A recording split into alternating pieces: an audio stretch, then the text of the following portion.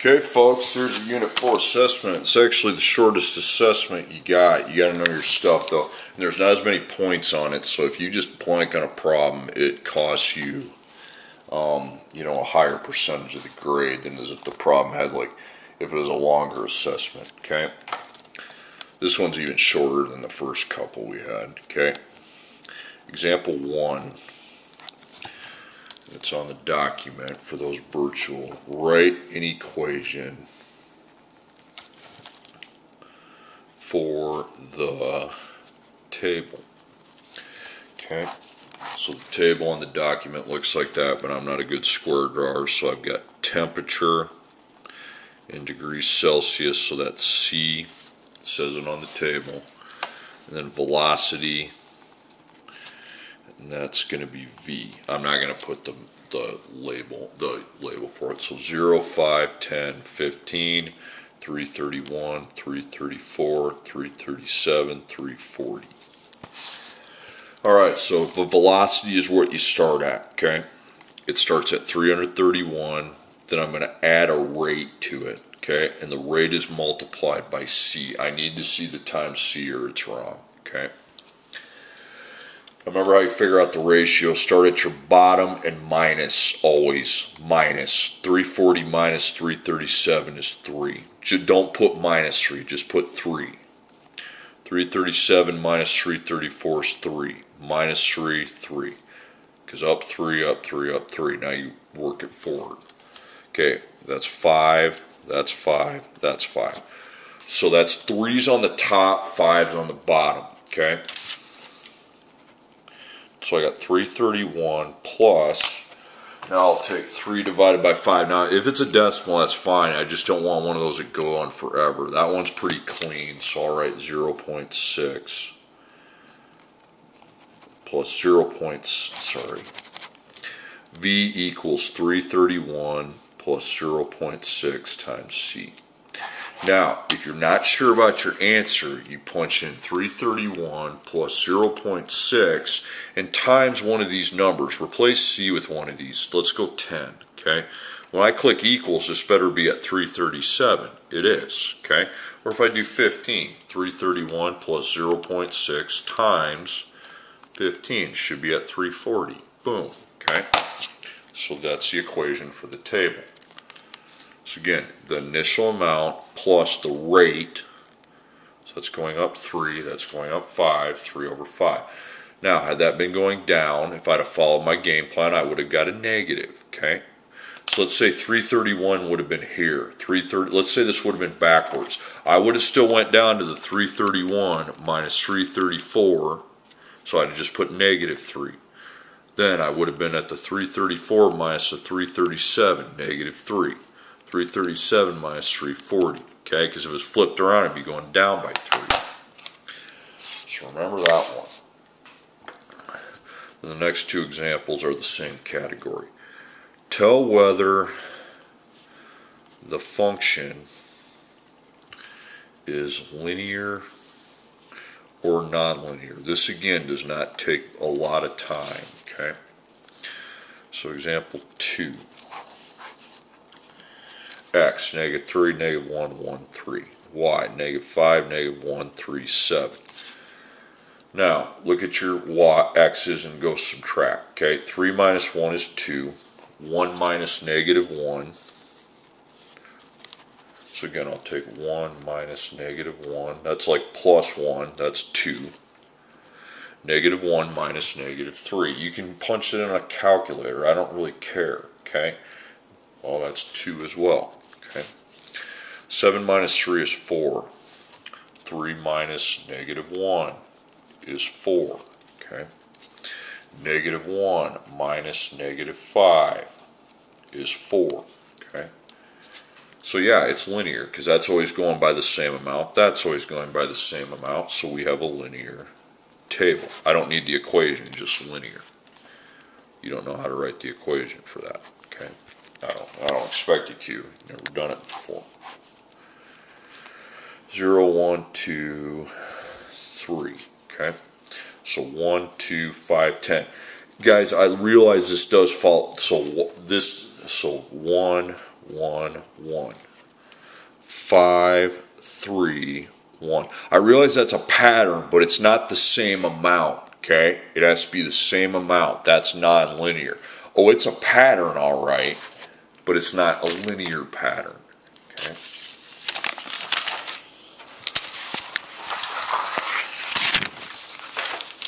Okay, graph the function y equals negative 4x plus 3. So I'm going to go to graph paper.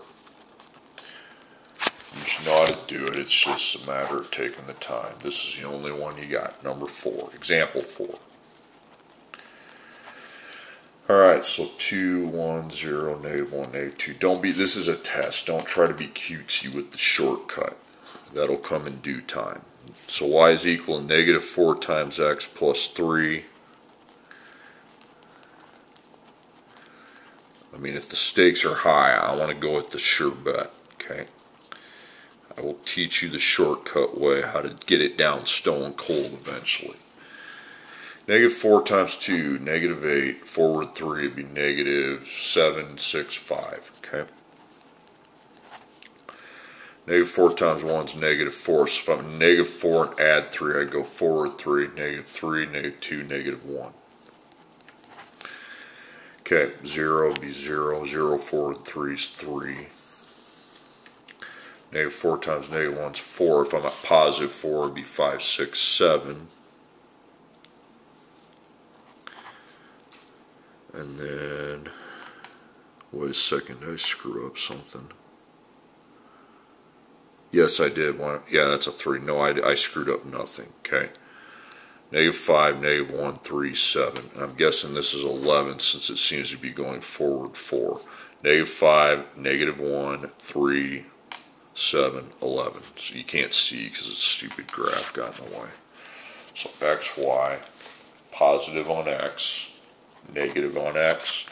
Here's positive, here's negative.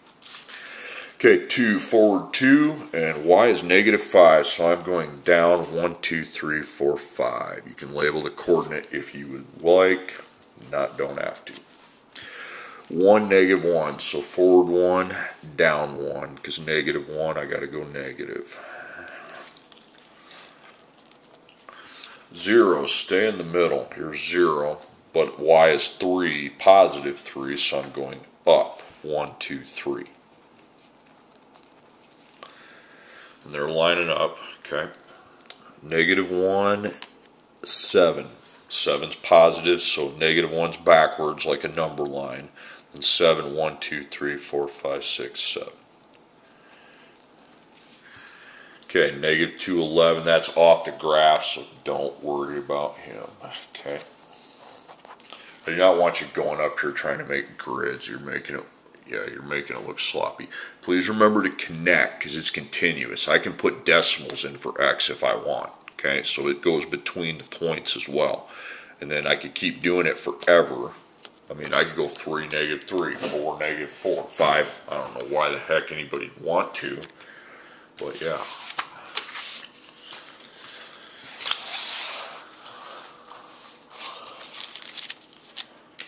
Okay, 5 and... Okay, here's 5 and 5, 6, and 7, okay? You have to be on a graph, you virtual people, okay? 5, 6, 7. And I will show you the assignment part, okay, when at the end, okay? For the virtual people, the in class have it on their thing. Tell her whether that's a function, okay? Remember, it's the vertical line, so that goes through 1 point. So far, we're good, but now I hit one where I go through 2, so that's not a function. Not a function. Okay, if the graph's a continuous instead of a discrete, you just pick any place and draw a vertical line. You only crossed it once. That's actually a good thing. That means that's a function. Okay, now 1, 1, 1, 1, 1. We're good. 1, 1, 1, 1. Function. Okay.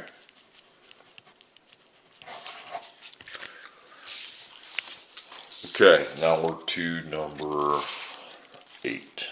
Okay. The directions: identify the domain and range of each relation. Those of you in class, just chill, okay, because you have the directions on your sheet.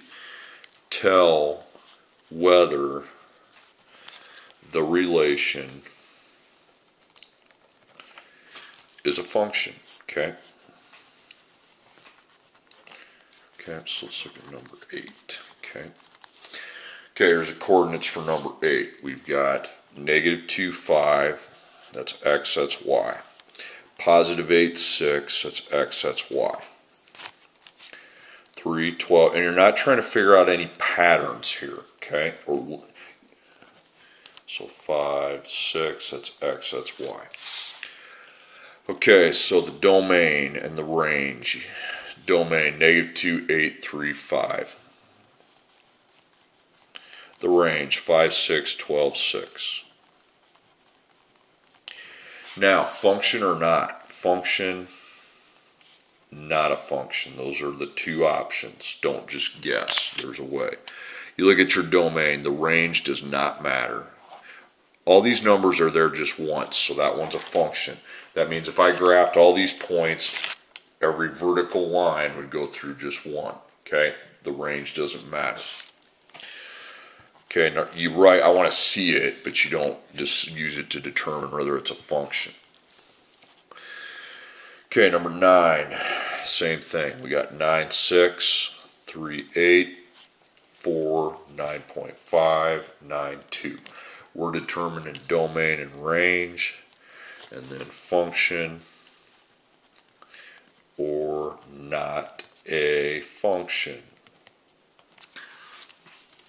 Domain 9, 3, 4, 9. Pretty much I already know it's not a function because there's a repeated value of 9. Okay, not a function. Now just list your range. 6, 8, 9.5, 2. Those are the two answers. Okay, I want to see domain and range as an answer and function or not a function. That should be easy points. You just got to read the directions. Okay, number 10, easy problem. A bottle holds 48 teaspoons of vanilla. The amount A of vanilla remaining in the bottle decreases by 2 teaspoons per batch of cookies. Write a function rule for the situation. So A. Well, A is the amount of vanilla. That begins with 48 teaspoons. Then it decreases by 2.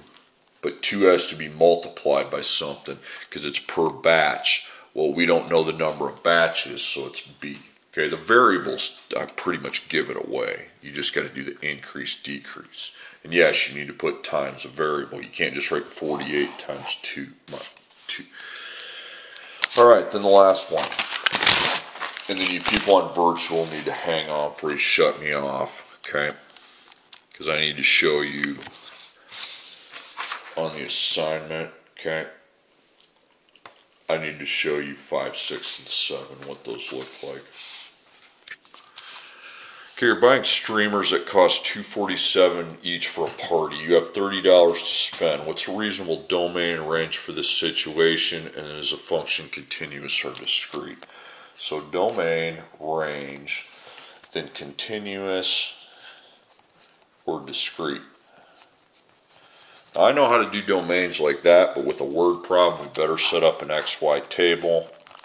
We're dealing with streamers and dollars. Well, there's no time, but we know X cannot be the money. So X needs to be the streamers. Y is the money. Usually I do through 3. If you do through 2, it's fine. Now, if you don't buy any streamers, you don't have to pay any money. But you buy one streamer, you're buying it one time, so it's 1 times $2.47, $2.47. Buy 2 streamers, 2 times 2.47. I want to see the times because it helps over there. It helps fill out your limit. 494. And if I buy 3 of them, I multiply 3 by 247. Yes, I'm well aware you can just add another 2.47 onto that, but then I don't see what the pattern is from the x to the y. 741. All right, limit time. Well, I got $30, so it goes here. So question mark, but I know it's times 247. So what times 247 is 30? Well, let's divide 30 by 2.47 and figure that out. Okay, you need to put 12, okay? So put a 12 over the question mark. But you need to now multiply that and find out what the actual product is, because it's not quite 30. 2964.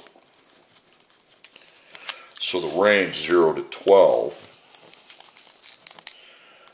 the domain 0 to 12, excuse me, the range 0 to 2964, not to 30. You never reach 30. If you buy your maximum amount of streamers 12, you would get 36 cents change in return. Because 30, you pay them with a 30, it only costs $29.64, there'd be change. Now remember what continuous and discrete means, okay? Continuous means x, which is the domain, can include decimals. Discrete, x cannot include decimals. Well, I think if you go to a store, you can't say I want 2.5 streamers because they only come by one, okay? They don't just rip it in half, okay? So decimals are not allowed, so that will be discrete. All right. Now, if you're in class, you can shut me off and go to work. If you are not in class and you're on virtual, numbers 5, 6, and 7, okay?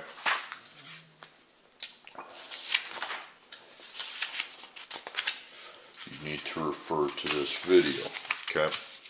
Here's number 5. These are the ones where you have to determine if it's a function or not. Hint, hint. Number 6, okay? Yeah.